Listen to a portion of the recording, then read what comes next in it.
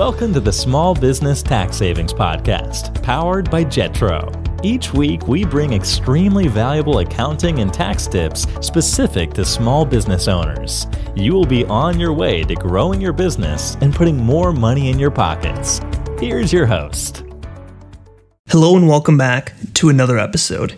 Today's topic is how are startup costs handled? Now, before we get into that, this episode is brought to you by Jetro and the Tax Minimization Program, which is a training program to ensure that you pay the least amount in taxes as legally possible. To join our Tax Minimization Program, go to taxsavingspodcast.com/tax. I am your host and founder of Jetro, Mike Jesowshek. Again, today's topic is how are startup costs handled? So first off, this comes into play when you're thinking of starting a business. And I just want to say, if you're in this situation where you're thinking of starting a business, congratulations. This is one big step in tax savings. We always talk to people and say, hey, if you want to save taxes, be a business owner, because you have the opportunity to turn everyday expenses that are normally not deductible into deductible expenses that are not available to typical W-2 employees. So we talk to people all the time that are successful careers, they're W-2s, and they say, I'm just paying too much in taxes. What can I do? And I said, well, do you have a side business? Are you generating income somewhere else? If you are, how can we get that into a business and at least move a portion of your income into a business so that we can start taking deductions to offset that? So either way, wherever you are in the stage, we're going to be talking about startup costs and how those are handled today. And basically, we get this a lot from people in our free Facebook group. This question comes up all the time. I haven't started a business yet, but I have all these costs associated with research and everything else. How are those handled? And so that's what we wanted to talk about today. If you haven't joined our free Facebook group, go to Facebook, type in Small Business Tax Secrets, answer a few questions, and join that free Facebook group. So what are startup costs? And instead of waiting until you officially open your business, you can actually start the timer now on expenses that can be deductible. So first off, I want to read from the IRS website. Startup costs are amounts paid or incurred for creating an active trader business or investigating the creation or acquisition of an active trader business. And to qualify as a startup expense, it must meet both of the following tests. 1, it is a cost you could deduct if you paid or incurred it to operate an existing active trader business in the same field that you're entering into. So let's say you're looking to start a restaurant. Would this be a deductible business expense if you were running an active restaurant? And so it must meet that test. And 2, it is a cost you pay or incur before the day your active trade or business begins. So to qualify as a startup expense, it must be a cost that you could normally deduct in everyday business operations. So we can't just go to a water park and, if we're looking to start an accounting firm, we can't go to a water park and say, hey, this is going to be a business expense. No, that's not part of a startup cost. So it'd have to be a cost that would be typically deductible in your industry, and it is a cost that you pay or incur before your active trader business begins. So here are some common kind of startup expenses that we see. Travel costs. So maybe you might be looking to start a restaurant in a city 3 states from you. Traveling there, investigating, looking at other places. Maybe you're looking at how other restaurants do it. Travel costs will be included. Meals. You might be going out and talking with other colleagues that already have businesses in that industry and just learning from them. What do you have going on? What are you, how is your business run? That would be a startup expense. Training costs, market analysis, books or magazine purchases related to the business, office supplies that you have at the beginning, advertising fees for the actual opening of your business, any kind of wages or contract labor that you do for maybe consultants or employees, things like that. These are some common items that we think of as startup costs. Costs that do not qualify as startup expenses would be interest, taxes, research and development costs. Now, these can generally be deducted under another tax law provision, but they're just not considered startup expenses. So a lot of times when we talk about startup expenses, people say, what about organizational costs? And the IRS has something like that. And so organizational costs you might think of as a startup cost. And the IRS actually has 2 separate categories for what you might think of as a startup cost. We discussed startup costs above, but then there's also organizational costs. And those are expenses that you have for the actual formation of the company. So this would be if you're setting up an actual entity and not just a sole prop. This would be creation of an LLC or a corporation and those types of items. So examples of organizational costs are state incorporation or registration fees, legal and accounting fees, the cost of temporary directors, or the cost of organizational meetings to get your business up and running. So to summarize, you may have both startup costs, which would be research, analysis, things like that, employees, and you might have organizational costs, which would be those costs that you use to create the actual entity. So now that we kind of know, okay, what is a startup cost and what is an organizational cost, how does the deduction work for those?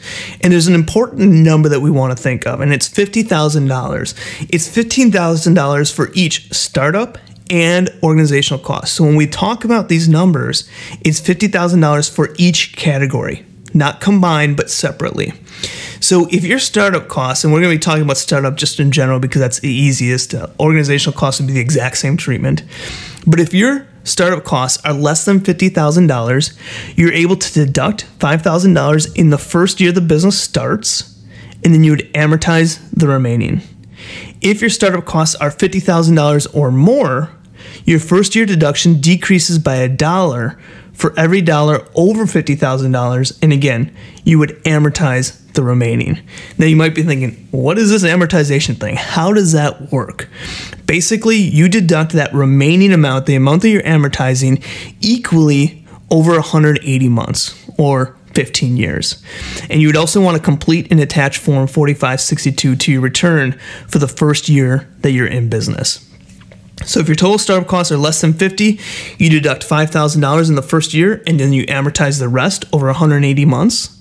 If they're more than $50,000, your first year deduction decreases by $1,000 for every dollar over $50,000, and then again, you'd still amortize the remaining over 180 months. So let's go through some examples. Let's put some numbers into practice because I think that this will definitely help make this more clear. Let's say you have startup costs of $3,500. You would be able to deduct 100% of that in your first year because it's under $5,000. So the first year that you're in business, you get a startup cost deduction of $3,500. Let's say you had startup costs of $45,000. You would deduct $5,000 in the first year of business, and then you would amortize the remaining $40,000 equally over 180 months, or $222 per month. Let's say you had startup costs of $52,000. This is where you get that partial deduction. So you would get a first year deduction of $3,000, which is $5,000 less the $2,000 that you went over $50,000, and then you'd amortize the remaining $49,000 equally over 180 months, or $272 per month. If you have startup costs of $65,000, that would all be amortized equally over 180 months. So organizational costs would work the same exact way if you qualify for them. Great. Now, there might be some confusion still. So we're going to talk about some questions that we see often in our free Facebook group that are also associated with startup costs. And the biggest one is, when are you considered in business and no longer startup costs? So you have kind of a window here. You have pre-business, which would be startup costs, and then you have opening date, or you're considered in business or operational, and then everything after that is just operational activity. And so you're considered to be in business or open when your first sale occurs. So let's use an example of starting a lawn service business. You may have made flyers and bought some weed killer and a few garden tools, and you're going to be using all those as startup costs until you have your first sale. Once your first sale occurs, expenses are just going to be normal operating costs. So in that example, let's say you have $3,500 in some of that weed killer, garden tools, things like that add up before you operate business. Those are going to be startup costs. And then once you have your first sale, anything after that is just normal operating costs. Some people say, how does equipment factor into this? Equipment would not be included in startup costs, but rather depreciated. So let's assume you're starting that lawn care business that we just talked about. Your new $20,000 lawnmower or $10,000 lawnmower for the business would be an asset that you depreciate and would not be included in startup costs. People say, when can I start recording these startup costs? And this is a key thing. You have to wait until the new business actually begins to start realizing the tax benefits of your startup expenses, but you can start accruing and recording those costs as soon as you start thinking about creating your business. This is key. If you're thinking about creating a business today, but let's say you're not going to open it for another year, those items that you have right now, as you're thinking about doing it, so you're doing some research, you're meeting people for lunch, you're doing some traveling, those are all startup costs that you want to accrue and record.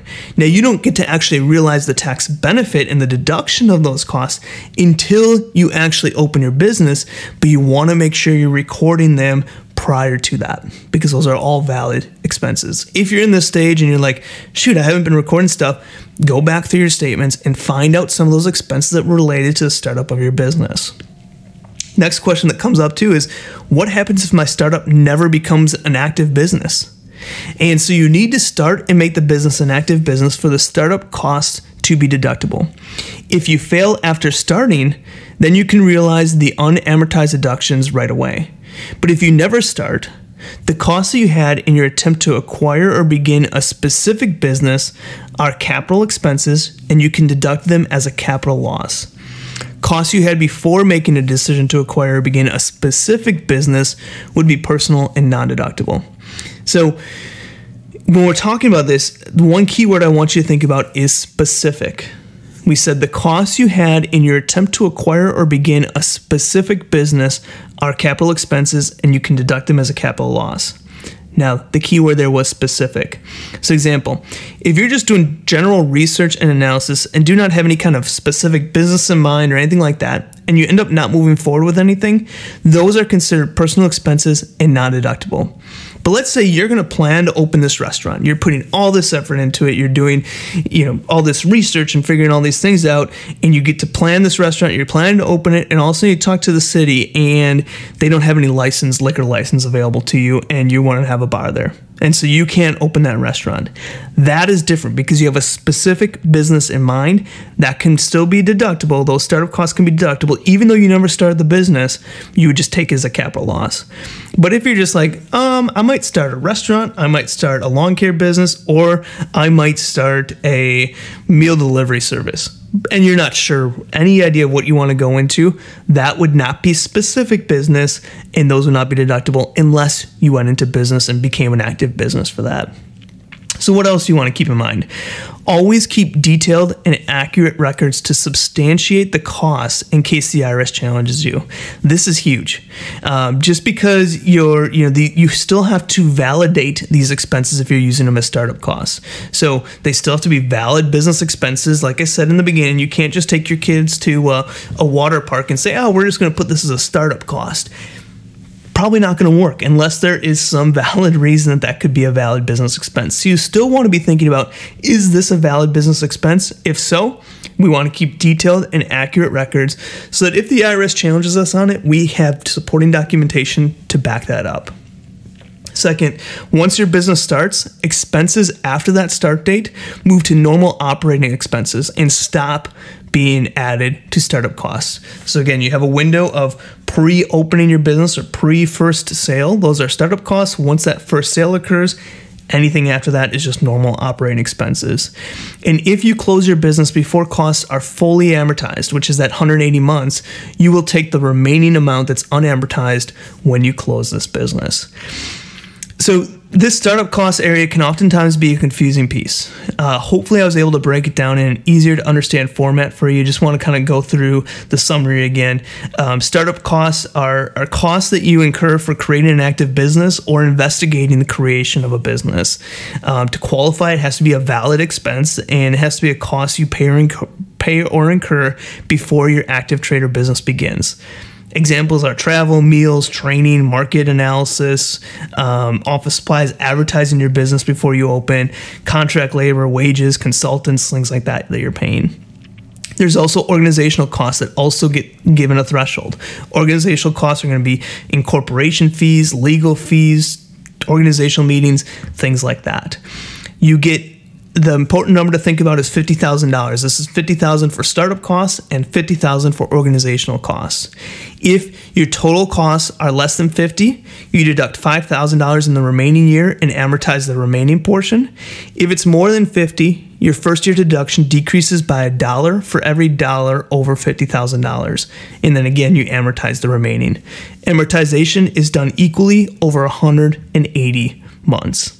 So examples we gave, if you have $3,500, that's all deductible in the first year because it's under that $5,000.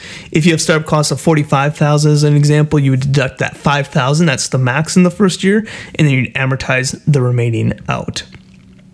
Again, you're considered to be in business and no longer in startup mode once a sale occurs. Equipment would not be part of startup costs. Those are assets that are depreciable, and you can start recording. You want to be keeping track of these startup costs at the very beginning because you can start recording them and accruing them. Now, you don't get the actual tax benefit or realization of those expenses until your business starts to operate. That's when you get that $5,000 in the first year and amortization of the remaining. So again, hopefully this was helpful. If you want more tips on this or other kind of tax saving strategies to just make sure you're paying the least amount in taxes as legally possible, check out our tax minimization program, taxsavingspodcast.com/tax, taxsavingspodcast.com/tax.